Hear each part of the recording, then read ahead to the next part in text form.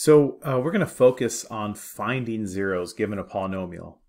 And before we do, I want to give us some tools. And so right now we have this polynomial, x squared plus 6x plus 8. And here it is in factored form over on the right. And you know, like 4 and 2 multiplied to 8, add to 6. If we multiplied this out, we would get that. So these are factors of this. So x plus 4 times x plus 2 equals that. That means that also this polynomial divided by one of them is equal to the other one. You know, it's just like if I say 12 is 6 times 2, 12 divided by 6 is 2. It's the same relationship. So we know how to factor. We know how to take this and get it into this form. But sometimes we'll have something larger than just a quadratic, like a cubic.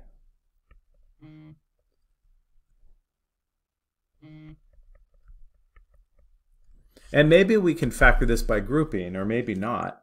But if our factoring tools don't work, we need another way to get at the zeros of this, to find them.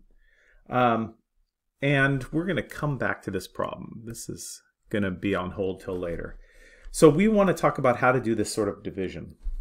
Polynomial divided by another polynomial. In this case, a quadratic divided by a linear.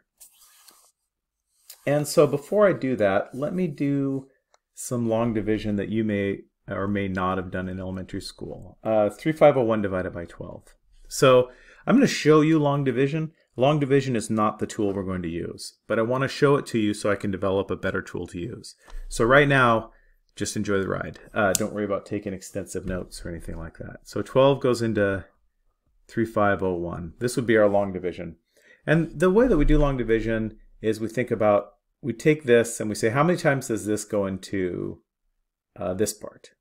Basically this 3500 part. It looks like it goes into there twice. So I say twice. And then I do this multiplication. 2 times 12 is 24. And then I do that subtraction. If I subtract this, this is 9. And then I bring down the next number, 90. So then how many times does 12 go into 90? About 7. And then again, 7 times 12 is 84. Do it again. Bring down the next number, 61. How many times does 12 go into 61? 5 times. 60. I subtract and I have a remainder of 1. So basically, this divided by this is, there's two ways we can write this. We can say it's 275 remainder 1. The remainder is 1. Or this remainder, everything that's in here, that's in this area in here, is being divided by that 12. So that 1's still being divided by 12. So I could also say that this is, whoops, sorry about that.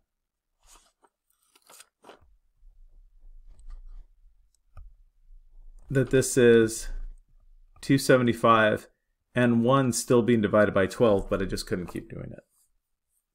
All right, so that is long division with number. You can do long division with polynomials as well. So example, the problem we were just working on, or looking at, I should say, and divide that by x plus 4. Now, it's the same sort of setup, same sort of idea. Again, you're not going to do it this way, but I want to show you where this leads to a tool that we could use when this is linear. Same idea, x plus 4 is going to go into x squared plus 6x.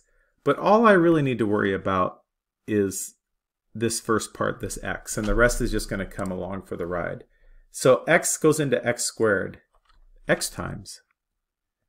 In other words, what I'm trying to do is I'm trying to take this, whatever's here, so that when it gets multiplied by that, it'll match that x squared. Because I'm going to subtract it, I want it to go out. So x. X times x plus 4 is x squared plus 4x. And now I'm going to subtract. So as I go to subtract here, I'm subtracting the whole thing. So everything's sign changes. x squared minus x squared is 0. I want that to happen. 6x minus 4x is 2x. Cool, bring down the next piece. 8, just like over here, I brought down the next piece. X goes into 2x 2 times. So now I'm going to have a 2 here. 2 times all this, 2x plus 8. I'm going to subtract it. So I can go through and change those signs. 2x minus 2x is 0. 8 minus 8 is 0. My remainder is 0. So I don't have to worry about it. But notice that what I now have is this divided by this is x plus 2. Just like x plus 4 times x plus 2 is that. All right, so I'm going to do some long division on this one. I'm going to see if x minus 3 goes into that. If this 2x cubed blah, blah, blah is divisible by x minus 3. So I got my x minus 3 going into, don't like that, try and make it a little straighter. I got 2x cubes. I've got negative 7x squareds. Now I need a placeholder here. Notice I have no x's. So I'm going to say plus 0x plus 5. And that's going to make my work significantly easier if I keep that placeholder in there. So let's go ahead and do this. 2x cubed. How many times does x go into 2x cubed? 2x squared times. And notice I know that because if I got 2x squared times x, I get 2x cubed. It matches. 2x cubed times negative 3 is negative 6x squared. And I'm going to subtract that. So go in there, switch all those signs. 0.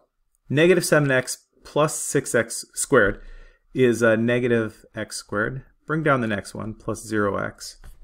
And then I keep going from there. So x into negative x squared, negative x. Again, remember when I multiply, I want it to match it. So it subtracts to 0. Negative x times x, negative x squared. Negative x times negative 3 is positive 3x. Go through, change the signs because I'm going to subtract them all. 0 x's, negative 3x, bring down the next one, a 5, and it looks like x goes into negative 3x negative 3 times. Negative 3 times x, negative 3x, that's good. Negative 3 times negative 3 is positive 9, although I'm going to end up subtracting it. So 0, and then 5 minus 9 is negative 4. So I have a remainder of negative 4. So this is equal to 2x squared minus x minus 3. And I could say remainder of negative 4. Or, and this is actually a little bit better, this negative 4 is still being divided by that x minus 3. So what I could say actually is plus negative 4 divided by x minus 3. What this tells me is negative 4, like this remainder of negative 4, this x minus 3 does not go into that evenly. Right? Like this is not a factor of that. We're going to have to do division problems like this, but this is pretty burdensome. So what I want to do is I want to show you synthetic division. And a couple things to notice in this long division. We've got some kind of rows, like the x cubes are all here in a row. The x squareds are all here, I'm sorry, in a column. The x's are all here in a column. The 1s are all here in a column. We kind of have like a place that has meaning in this. So why do we need to write x cubed over and over again, x squared over and over again, and all that? So first thing I'm going to do is I'm going to just lift out the coefficients. So have 2x cubes, negative 7x squared. I have 0 x's, and I have 5 1s. So that already, and I just know that this right here is my x cubes, x squareds, etc. Okay, next thing. I know that this 3 kind of comes along for the ride, this negative 3. Now, what I'm going to do, I'm not going to put a negative 3 here, I'm going to put a positive 3 here. I'm actually going to put what makes this a 0 here. So this x minus 3, the 0 would be a 3. And I'm doing that, first off, I'm taking the 3 because everything ends up getting multiplied by 3, but also because, notice how I always have to go through and like change the signs of everything. If I do it here, I don't have to do that later. All right, and here's the process for synthetic division. First term just comes down, 2. Notice that shows up right here, my 2. Now, To get this, I go 2 times whatever this is. 2 times 3 is a positive 6. See that positive 6 right here? And then I just add these together. Negative 1. See that negative 1 right there? It's also right here. 3 times negative 1 is negative 3. Multiply. Add. Again, multiply. Add. And I'm done. Now notice what this just gave me. There's my 2, my negative 1, and my negative 3. 2, negative 1, and negative 3. And it tells me my remainder is negative 4. This is the exact same process as this. It's just streamlined. It's just done so much more efficiently. You lose some meaning here. You have to remember that this came from an x cubed and that this came from an x minus 3. But that's okay. Like, it's worth it to not have to write those symbols over and over again. And then the way that I interpret this answer is, this was an x cubed, but when I did the division, my answer is going to be shifted down 1 degree from there. So now this is x squared. So this would be 2x squared minus 1x minus 3. And then I have a remainder of negative 4. So minus 4 still divided by that x minus 3. And notice that you can write it this way. Minus 4 over x plus 3, or plus negative 4 over x minus 3. Same thing. So that's synthetic division. I want to do a couple more examples of synthetic division for you so you can get it down. This is a tool that we are going to use over and over and over again in this course. So now I'm going to do this division that's right here. And I have this divided by that x minus 5. So I'm going to use synthetic division for it. And I'm going to take this, the 0 from that denominator. So I'm going to take the 0 from this, which is a 5. And then pull out those coefficients, 3x cubed, negative 12x squared, negative 7x, and negative 40. And now I'll just do my synthetic division. Remember, for that, bring it down. The first term just comes down, then multiply. And then I'm going to add, so that gives me a 3. And then I'm going to multiply again. 5 times 3 is 15. And then I'm going to add 15 plus negative 7 is 8. And then multiply again. 5 times 8 is 40. Add those together, I get 0. My remainder is 0. And what's great about that is that tells me that this goes into that. This numerator, this whole polynomial up here is divisible by that denominator. My remainder was 0. So that means that once I do this division, let's see, this was cubed, it shifts down, so this would be 3x squared plus 3x plus 8. And what that means is I can rewrite this numerator right here in a factored form. Like this, just this numerator, just this top part, is x minus 5 multiplied by this 3x squared plus 3x plus 8, this times that. Notice that helps me factor, and it's factoring by division. I'm just using synthetic division. Now there is a pretty cool connection here. It's called the remainder theorem. And I'm going to change my pen. Remainder. And the remainder theorem basically says this. If p of x, some polynomial, is divided by x minus c, so in this case, like this part that's highlighted is p of x, x minus c, so c would be 5. The remainder is p of c. So think about what that means for a sec.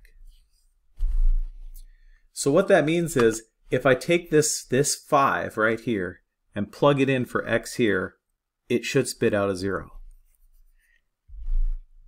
So in other words, if I go 3 times 5 cubed minus 12 times 5 squared minus 9 times 5 minus 40, I'll get 0. Oh, or over here on this one that we did, this was 2x cubed minus 7x squared, 2x cubed, sorry, this one over here, 2x cubed minus 7x squared plus 5, if I plug a 3 into that, I will get negative 4 out. In other words, if I go 2 times 3 cubed minus 7 times 3 squared plus 5, it will equal negative 4. So this is actually, the synthetic division is actually also kind of a low computation way to evaluate these as well. And before we had great access to calculators, it was a pretty good way to do some evaluation, evaluating some values. It saved you some computational time. And this implies then, when this equals 0, x minus c is a factor. Right? Like in this case, x was 0, so that means that x minus 5 is a factor of that polynomial. It goes into it evenly. All right. So how does that help us? Well, let's go back to this original problem right here, this x cubed minus x squared minus 11x plus 15. And I'm going to tell you that, let's say that in one of the cases, c is 3. In other words, I'm claiming that p of 3 is 0. So I'm actually giving you one of the zeros. And then what I might ask you to do there is just find them all. So let's see how that helps us. I'm going to create a little space and then we'll work on that.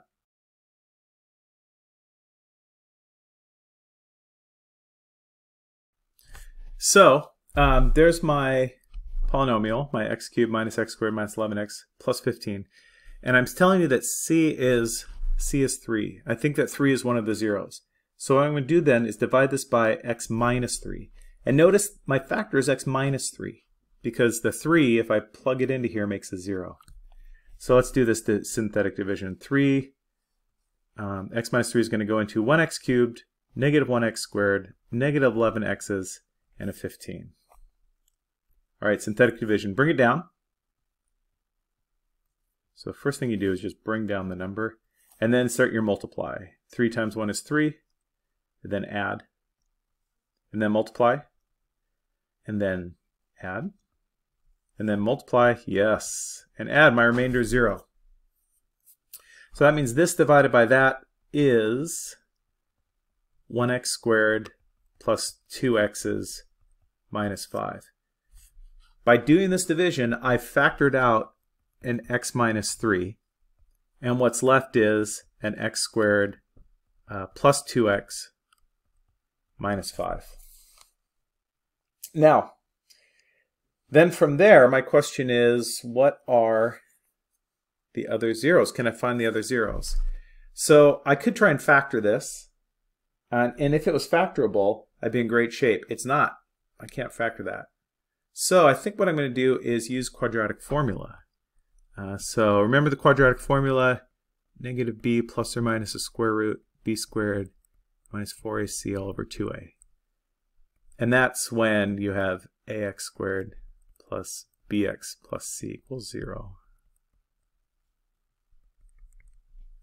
All right, so negative b plus or minus the square root of b squared minus 4 times a times c all over 2 times a. Negative 2 plus or minus square root of 4 plus 20 all over 2 is negative 2 plus or minus square root of 24 over 2. And I can do a little messing around with this 24. That is 4 times 6, and the square root of 4 is 2. So negative 2 plus or minus 2 root 6 over 2. These are both divisible by 2. Negative 1 plus or minus square root of 6. I suspect those are my other two zeros. I think my zeros are 3, negative 1 plus root 6, negative 1 minus root 6. Let me check. I'm going to bring up Desmos and see what I can do from there. So let's see, my original equation was x cubed minus x squared minus 11x plus 15. So I knew that one of them was 3. There's my 3 right there. I've got this and that. Oops. Negative 3.449, 1.449. So I'm going to see it. Desmos should just calculate. So 1 plus square root of 6. 3.44.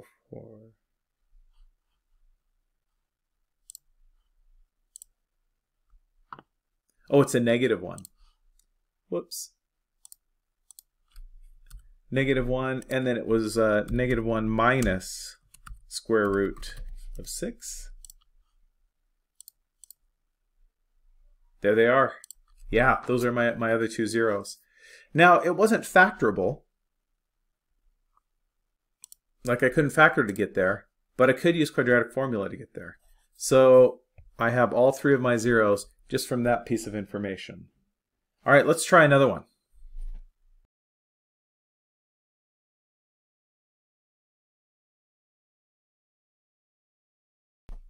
All right, we are given this polynomial. P of x is x cubed minus 7x plus 6. We are told that P of 1 is 0. So it actually gives us one of the zeros. And then we're asked to find all the rest of the zeros. So if P of 1 is 0, that means we should be able to do this division and work it out. I have 1x cubed. All right. Look, I have 0x squared. I need that placeholder in there, or my algorithm isn't going to work. I have 1x cubed, 0x squareds, negative 7x's, and 6 1s. Okay, bring it down. Multiply. Add. Multiply. Add. Multiply. Add. Yep, great. So here's what I did. I factored out an x minus 1. You can see that that's the 0. This was an x cubed. My division shifted the degree down 1, so it left me with an x squared plus x minus 6. So let's go from here. I know that 1 is one of my zeros. I'm left with this quadratic. I can factor that. Things that multiply to negative 6 and add to 1 are 3 and negative 2. So this factors to x plus 3, x minus 2. So there my zeros are 1, negative 3, and positive 2.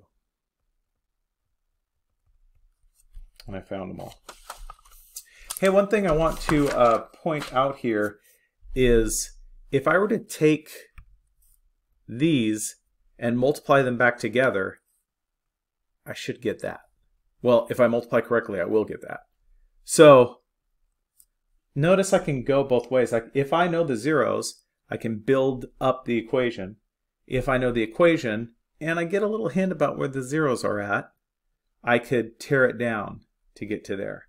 X cubed minus 7x plus 6. Let's graph that and just see what happens. Well, we have an idea of what's going to happen, but that's okay. X cubed, what was it? Minus 7x plus 6. 2, 1, negative 3. There's my zeros. So if I actually take this whole thing, keep those roots the same, I can multiply by something out here like 3. Notice that stretches it out, but my zeros stay the same. They stay in the same spot. Or I could shrink it down like 1/2, kind of compress it towards the x-axis, or 1/3, 1/4. But those zeros don't change because they're still times 0. Like it doesn't change it. These are sometimes also called roots for that reason. Let's go the other direction now. And here's what I mean by that. I'm going to tell you there's a polynomial that has a degree of 3, and it has these zeros.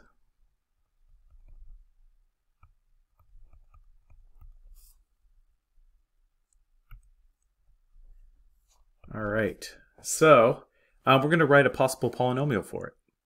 And we're not going to worry about like if it's multiplied by something stretched in or out. I'm just going to focus on the zeros. So if one of the zeros is 5, it would have come from x minus 5. If one's negative 2, it would have come from this factor, x plus 2. And 1 would have come from this factor, x minus 1. So now what I need to do is multiply this out. And there's a couple ways to do this. I'm going to show you two ways.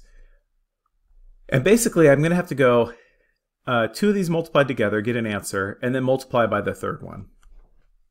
So when I go x minus 5 times x plus 2, you can just do the distribute everything to everything. Like x times x is x squared. X times 2 is 2x. Negative 5 times x, negative 5x. Negative 5 times 2 is negative 10. Combine some like terms.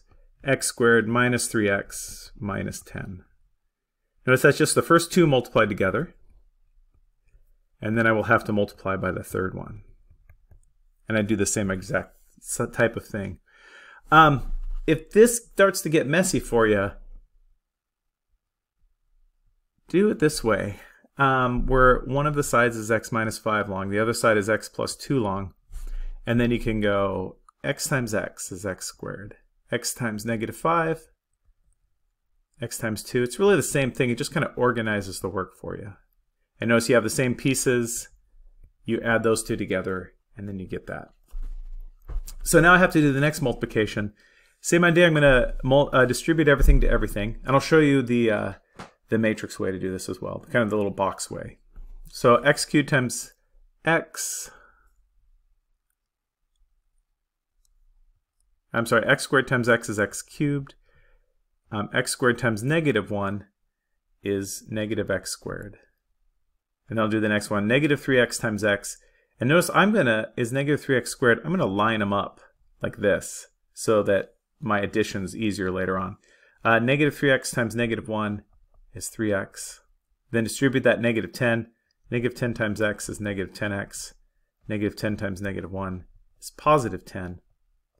I add all those together, I get x cubed minus 5x squared minus 7x plus 10. All right, let me show you the kind of the box way to do it. I have 3 terms and 2 terms. So x cubed minus 3x minus 10 x minus 1. X times x cubed. Oh, sorry, that was an x squared. Dink. X squared. X squared times x. X cubed. Negative 3x times x. Negative 3x squared. Negative 10 times x. Negative 10x. X times negative 1. Negative x squared. Negative 3x times negative 1. 3x. Negative 10 times negative 1 is 10. And notice that my like terms line up this way. I can combine them, and I should get the same answer, except notice here, you might have noticed I added wrong. Negative x squared minus 3x is negative 4x squared. So there's my x cubed minus 4x squared negative 7x plus 10. All right, let's do a couple more like this. All right, my degree is 3. My zeros are 0, 2, and negative 2. So this would have come from an x plus 2. This would have come from an x minus 2. And this would have come, I could write x minus 0, or I could just say it's just x. All right, and now I'm going to multiply it out to get my polynomial. Notice I have a difference of squares situation here.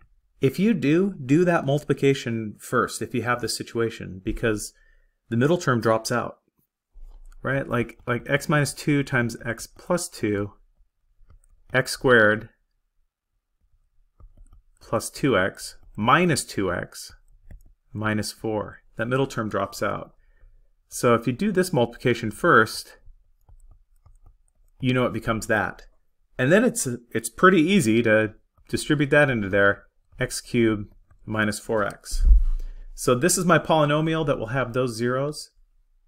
Thinking back to that graph, I could multiply this by anything. I could multiply it by 7, it would have the same zeros, 17, negative 1.7, anything.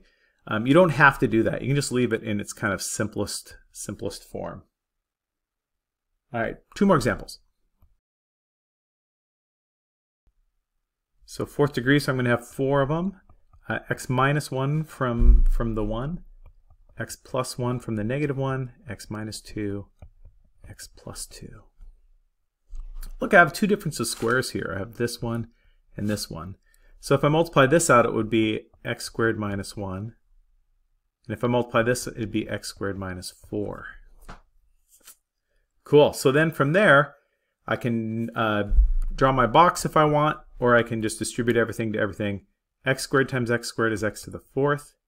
X squared minus 4x squared. Negative 1 times x squared, negative x squared.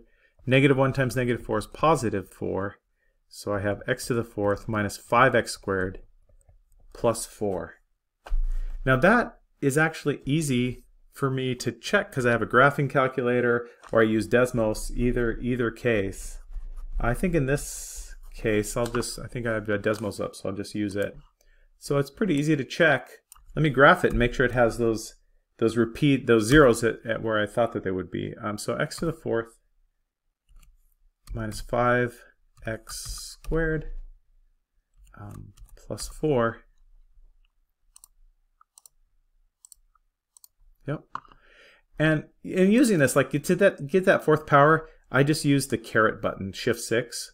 So I will literally type x Shift 6 4 to get to that. All right, one last example. 4th degree, it has these zeros. And let me go at it. 0 would have come from a factor that is just x. 3 would have come from x minus 3. 2 would have come from x minus 2. Negative 1 would have come from x plus 1. Remember, if you plug this into the factor, it makes a 0. Okay, so, gosh, I'll multiply these two out first. So x times x is x squared. X times 1 is x. Negative 2 times x is negative 2x. So that should be x squared minus x. Negative 2 times 1 is negative 2. I think I'll just distribute that into there. So this is x squared minus 3x. I'll see what happens from here. You can distribute this to everything, or you can use the box. I'm going to distribute x squared times x squared is x to the 4th. X squared times x is negative x cubed. X squared times negative 2, negative 2x squared. Okay, negative 3x times x squared is negative 3x cubed. Negative 3x times negative x is positive 3x squared. Negative 3x times negative 2 is positive 6x. If I throw everything together there, I got an x to the 4th, negative 4x cubed plus x squared plus 6x. And you know, I want to check that.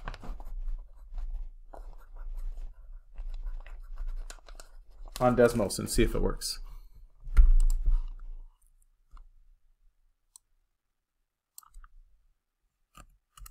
So I got x to the 4th minus 4x cubed, and then I press the arrow to get out of that exponent.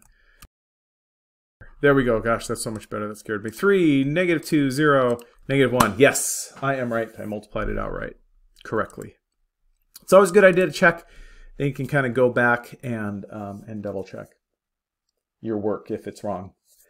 All right, boy, that's a lot, but this is meat and potatoes are the first part of this course. Being able to find zeros is really like what the first part of 141 is about.